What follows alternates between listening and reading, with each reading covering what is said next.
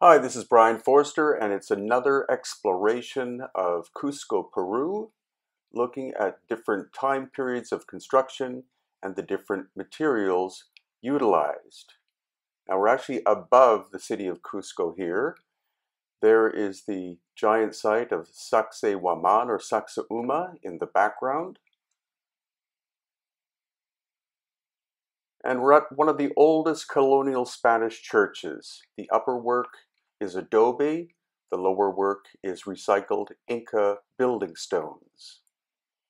And as we approach the main part of the church, again, we're going to see that the foundation that the Spanish used was the foundation stones of the Inca construction, but the gray stone on top is actually basalt from a much older megalithic construction.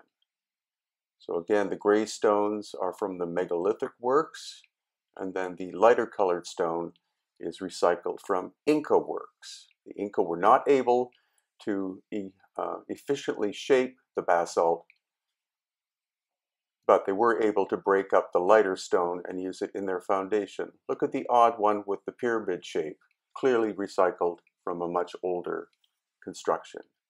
There's a sun symbol carved into stone by the Inca, and above the darker gray stonework is from the megalithic time period. Now we're starting to walk into the oldest part of colonial Cusco. The foundations, to some degree, are Inca originally, and then the lighter color that you see there is adobe construction done by the Spanish colonial people.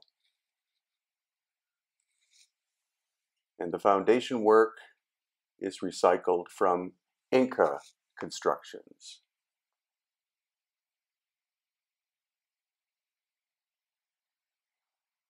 Now, as we walk through the streets of Cusco, again, we see Inca foundation work. The Spanish decided that the Inca work was good enough for their foundations, so they didn't take them down. And in the case of this other colonial Spanish church, again, we have recycled Inca building stone, but also some megalithic stone as well. The megalithic work was done in basalt once again. And that's what you can see here. You can see the Inca foundation and then the later Spanish addition above. And here we're getting close to the core of Cusco, and this is a megalithic construction, what's left of a megalithic wall, once again made out of very hard basalt stone.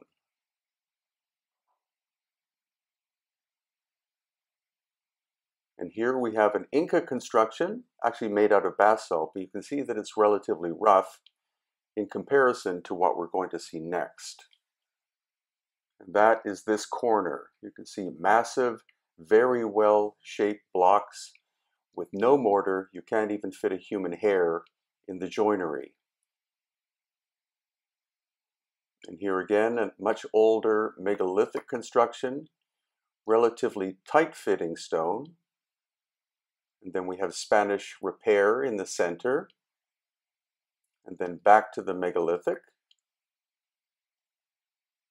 The curious knobs that we find on the stones that still defy proper scientific explanation.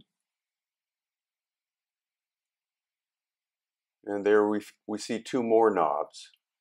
Now, why they're of a different shade, maybe it's because of people handling them over the course of centuries or thousands of years, or possibly some other explanation.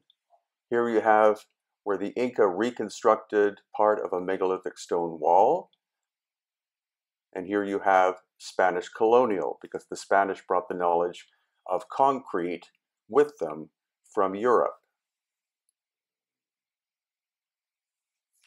And this is what's left of another megalithic construction, once again in basalt stone. the quarry is actually 50 miles away. And again, you see the very tight fit without any use of mortar whatsoever. And curiously, the wall continues inside a restaurant. So we can see very massive blocks, very tightly fitting, no mortar whatsoever, and actually signs of cataclysmic ancient damage to the structure itself. Look how tightly fitting these stones are. Absolutely incredible. And now we're at the famous Inca roca wall. Strange discoloration on this granite stone.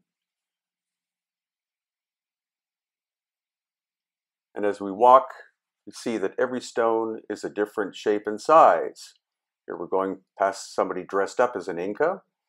And again, you can see every stone is a different shape and size, and they fit together incredibly tightly. So this, again, is ancient megalithic construction, as compared to here, an Inca construction. No use of concrete, so it wasn't done by the Spanish, but there is repair work done by the Spanish.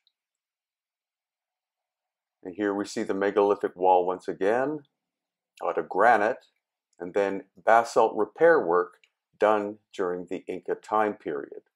So Cusco is an incredibly complex and fascinating city.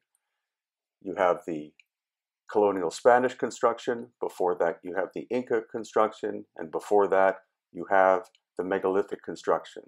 So the Inca did find an abandoned megalithic city and rebuilt it, and that's why they called it Cusco, which means the center of the world. Unfortunately, our India tour has been canceled, but may be redone in 2021. In March of 2020, we're going back to Egypt once again to explore all the megalithic wonders. Right after that, it's an exploration of megalithic Israel. And in June of 2020, the annual Inti Raymi Inca Celebration of the Sun Tour, including exploration, of course, of all of the megalithic sites. And we're doing another tour in Peru and Bolivia in November 2020. Thanks for watching.